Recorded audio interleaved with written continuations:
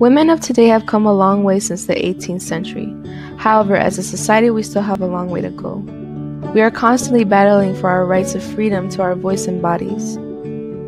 Throughout history, women were always subjected to be property for others, but never for oneself, always having to prioritize a life that they never chose, but was chosen for them, never having a choice to choose between what they wanted and what they had to do. The lives of women were completely dedicated to their husbands, morning, noon, and night. History has repeatedly taught us that proper women had to be domesticated, fertile, pious, and submissive.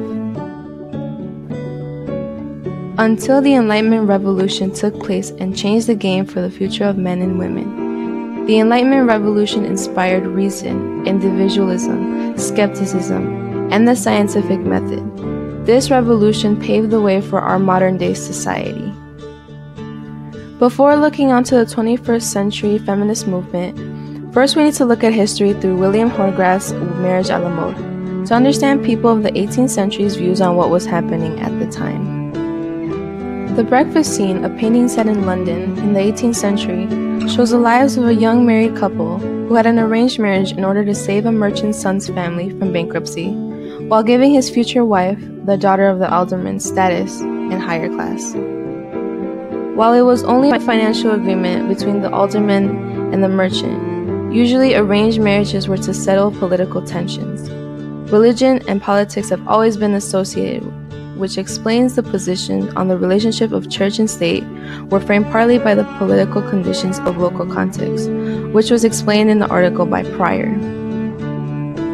In Marriage à la Mode, the series opens up with the alderman and a merchant working on the arranged marriage for their children. The daughter will be given status to the higher class, while the son's family will no longer be bankrupt. Looking at the young woman's face, she looks heartbroken by this agreement, while the young man does not seem interested by what is happening at the moment. Throughout the series, the wife and her lover enjoyed many nights together, as did the husband with other prostitutes. As the series progressed, the husband became more aware of the situation, until at the very end when the young lady and her lover were caught, ending the series with the deaths of all of the characters. While married, the young couple did not honor the act of marriage, nor did they have any regards for the consequences for their afterlife with God. In the background of the painting, you can see relics and symbols of religion displayed all on the mantle and the pictures of Virgin Mary, Jesus, and other religious figures which are mentioned in the Bible on the back wall. While the couple with signs of an ardent night, messy rooms, and a concerned accountant were emphasized in the foreground, showing the act of leaving behind religion. The young man's ragged clothing and the panties of a woman, or possibly various women falling out of his petticoat, just showed his night was full of passion, but not from his wife. While the young wife looks flushed as if blushing from a passionate night in the same room that breakfast was being served. The fallen books and upside-down chairs were only proof to her adulterous act, while the woman's panties falling out of her husband's petticoat are proof of his adulterous act.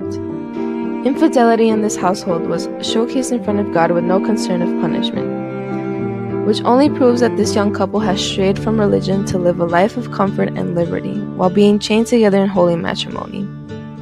Many people during the Enlightenment did as this young couple, living comfortably without the fear of religion behind their backs. One of the Enlightenment's ideals was the separation of church and state, which the painting heavily represented.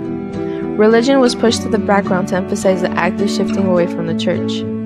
The separation of church and state showed a palpable change of balance between the churches and wider society, as stated by Cornfield. Frightened religious leaders watched in anger and fear as the broad of English society became secular, slowly attenuating a Christian tradition, as Cornfield stated. Due to the lack of religious control, which English society would use to remain in power over their subjects, the young couple's appearance to their peers and the viewers looked unkempt and unsatisfied. The audience could clearly tell by the disastrous nature of their marriage that they were both having affairs. English society was slowly shifting away from the controlling grasp of the government and finally being free. Well, most people were able to be free.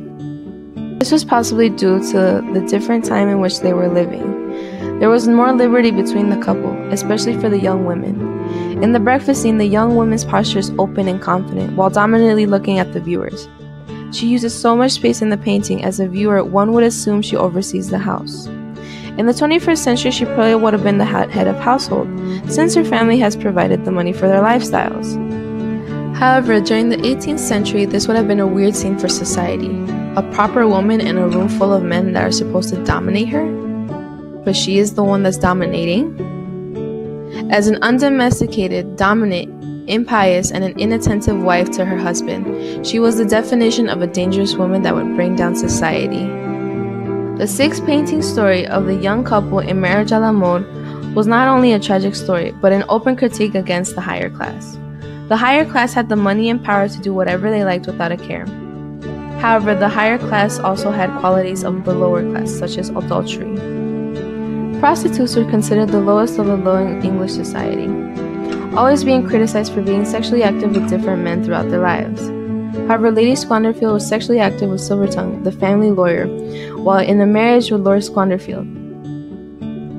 However, Lord Squanderfield potentially could have slept with prostitutes, demonstrating the double standard between men and women that still occurred to this day. Hogarth has always insisted on depicting the rough-and-tumble London he knew and loved, as explained by Capan, confirming that Lord and Lady Squanderfield were inspired characters for his breakfast scene. Having been exposed to different people and lifestyles, Hogarth accentuated and celebrated the foibles and the follies of British society, as explained by Capan. Apart from Marriage à la Mode, Hogarth created other series in the same style, such as A Harlot's Progress, which is about a young girl who was tricked into prostitution. The low-class woman had no other way to leave her newly found life that she did not want, but was deemed as a prostitute and a dangerous woman throughout the series. Comparing these two series of paintings side by side, Lady Squanderfield and the young girl both are from different classes. However, they had a similar situation. However, Lady Squanderfield chose to live life unfaithfully to please herself while chained to marriage, while the young girl was tricked into prostitution when initially she wanted no part. Women in English society, whether a woman with status or a dangerous low-class woman, were always treated the same by men, however they wanted, never being valued for human beings. While men, on the other hand, did not have to suffer the pain of being a trapped woman who could only have sex with their significant other and have children to care for until their very end. William Hogarth came from a low-income family and worked as an apprentice, which inspired his paintings representing the Britain he loved. His paintings were also an open critique against anyone, whether it being from high class or low class. All of his paintings show life of London, and with time shifting from pre-Enlightenment London to a new era after scientific revolution and the Enlightenment Revolution. At the beginning of this project, the breakfast scene I had come to met has now become a breakfast scene completely different from originally what I had thought. While doing this project, I have found new reasons to love this picture. But at the beginning, when I chose this picture, the only reason I chose it was because of the young woman in the middle of the painting. I found her so fierce and so carefree in a messy room surrounded by worried men, completely different from what you usually see in everyday women. After doing all the research, I have found the story of the breakfast scene, which of course all artworks have stories, but this painting has represented the past, the present, and the future. The lives in this painting during the Enlightenment show women and men's past, while also showing how far we have gotten to present-day feminism and equality, and also to finally see how far the future will take us for equality.